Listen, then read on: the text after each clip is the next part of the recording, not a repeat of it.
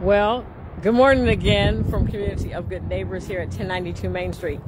As you all may have seen my live a couple of minutes ago, we were actually at 3 Dell Street where we normally are, but as you all very well saw very clearly, there is still snow in the parking lot, and there's nothing we can do about it.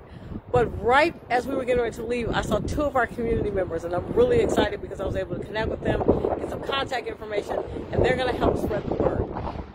So I'm really excited for that, and been thinking a lot of things that I'm going to be able to do. So we will be here. We were able to give out 20 bags this morning, so I'm excited. That made me joyous. We've still got bags inside. So if you know everyone here who can come to the west side here at 1092 Main Street, I will be here all day till probably about 3.